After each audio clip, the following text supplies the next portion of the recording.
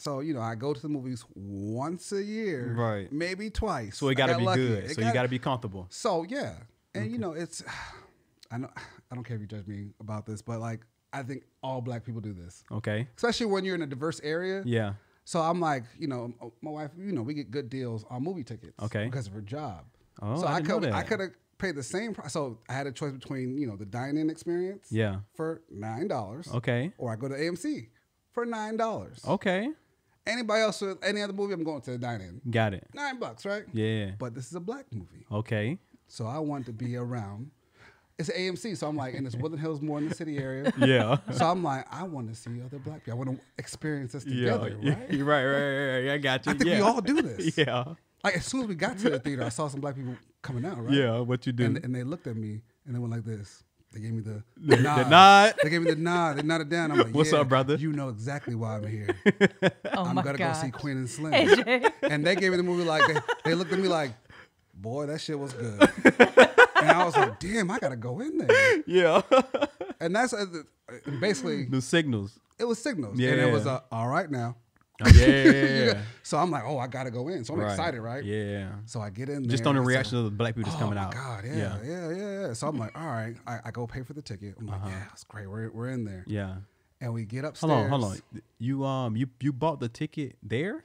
You know how? So we prepaid for it. But it's Oh, like, okay. I'm about to say who's still sending a line and buy tickets? No, okay. we just go print it out. Whatever. Yeah, I got you. So we can like choose the seats or whatever. Yeah. So so we go upstairs, right? It's a 10-20 movie, so it's kind of late. Yeah. We go in there, and I haven't been there in a year, right? Right. So I want to see all the previews because I don't know what's coming out. Right. So I'm like, I'm there early. Early. But it wasn't too early. I go get some popcorn. Yeah. Boom. Shit's cold. I'm like, Popcorn? The popcorn was cold. I was like, all right, cool. And I was like, I hate being that guy, but I was that guy because I'm getting older. I'm like, hey man, can I? This is kind of cold. Do you mind if I switch this out? He's like, yeah, no problem. So he instead of popping more popcorn, he goes to the same, he scoops it out in the middle, and he was like this. He holds it. He's like, this should be a little bit warmer. A little bit warmer? And, you know, they're 15, 16 years old. I said, nigga, what? I said, did you just do that? And you know, Kiera looked at me. My wife was like, she was like, just come on. Yeah. I'm like, all right, So cool. you let it go. I let it go. Did you put warm butter on it?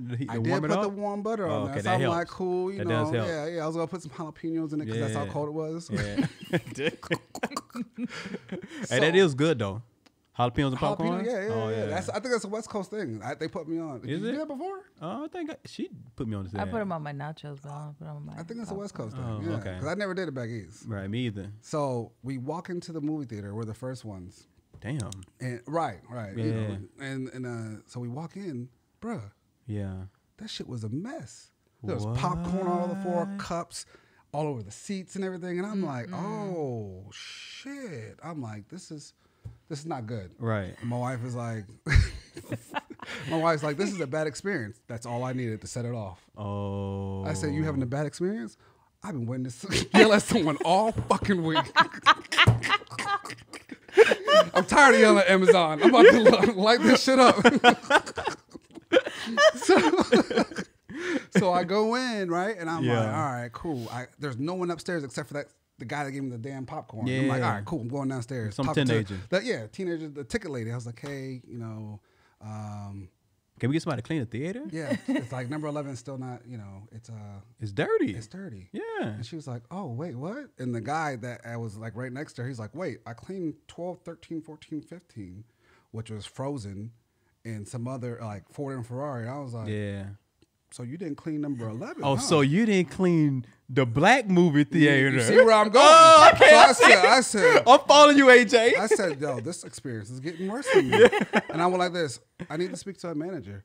She's like, well, I don't know if one is here today. I said, excuse me? What? You don't know if one's here today. She's like, well, there should be, but I'm not sure. I'm like, then what are you sure of? Ooh, you said that? Bruh, I sounded like a true That was hard. old man. That I was like, hard. yeah, So what she say? Keep going. And she turned around like I was about to go away. Because I know there was more people coming. She had to do turned more tickets. around like you walked off. I said, oh my God. And so I let her do the tickets real quick. Yeah. I said, excuse me. I said, is your manager coming? She's like, let me call someone real quick. And then by then, Buddy that was right next to her went to go tell people. He was proactive. He was proactive. Okay. So she was like, I think there might be a supervisor upstairs. So I'm like, do I need to go upstairs? Boom. She was like, I don't know. I said, you don't know. Great. I went to the front. Yeah. And I talked to this guy named Jesse. I'm going to put his name out there. Jesse was like, he was cool because he was honest. Yeah. I was like, bro, I said, yo, is your manager here? Yeah. And he was like, yes, but how can I help you? And I had to tell him the story, blah, blah, blah, skip that. And then he was like, I'm sorry that happened, man. I just do tickets, man. I'm sorry. He said, but a manager will come in here in a few minutes. Okay. They're cleaning it right now. Got it. I'm like, bet, cool. Now it is 10:25, and what time the theater come on? It's 10:20. The previews. Okay. He's like, oh, just let you know, it's 20 minutes of previews. I don't want you to miss it. I said, I see what you did there. Okay. I said, nice curveball. Yeah. But that's not gonna work. So 10 minutes goes by. It's 10:35. Oh, shit. No manager, and mind you, I know busy. Yeah. It was not. It wasn't busy. It wasn't like fucking like Star Wars, out the door. No, right. He was like, well, 3 people called out, and I'm like, all right, that's fine. That had nothing to do with me. Right. I'm sorry that happened. I said, so when is this manager coming down? He was like, they should be here in a couple minutes. 2 more minutes goes by, and he sees that I'm getting angry, so he gives me 2 free tickets. Oh. He's like, hey, the manager wanted me to give this to you. Says apologize. It's done now. If you guys want to go in. Yeah. I said, bruh, you're not getting my point. I wanted to tell him how I was having a bad experience. Right. And you don't have the time or decency to come down? You just radio and be like, give him 2 free tickets. Because you know why? He thought that's what black people want. Some free shit. I'm like, yo, bro, I could have gone send this. I wanted to see it here. Yeah. Yeah. And I was like, you can't take. He's like, yo, if you want to, you can come back in the morning and make a complaint. I was like, hold on. My goodness. You want me to be inconvenienced again? I said, Jesse, give me my money back, man. He's like, I'm sorry. And I said, and I want my money back for this popcorn. Oh. And he gave it to me, but I'm like, I was like, the point is, like, yo, why are they doing this for the black movie? Damn, that's crazy. Yeah. That was a true bad experience. And then me and my wife, we got our tickets because we going to take those free tickets. Yeah. Those are good stocking stuffers. Yeah. Oh, I see what you did. Yeah, that's good. And we went to the dine-in place and went to go see it and had a great experience. Oh, so y'all left there. And went to the dine one. So what time did that start? 11:30. Oh, and so that was a long movie. We made it. We went and saw it. But that we were dedicated to go see it. But we wanted this, I wanted to be in a certain environment. And of course, when I went to the dine-in, I wanted some Thousand Oaks, and it was like, Yeah. That can sometimes go one way or the other. Yeah. Because sometimes we'll go, and I hate to say it, but when it's a lot of black and brown people in the theater, it's sometimes loud or but that's talking. What I wanted. But I can't have that when I'm watching the movie though.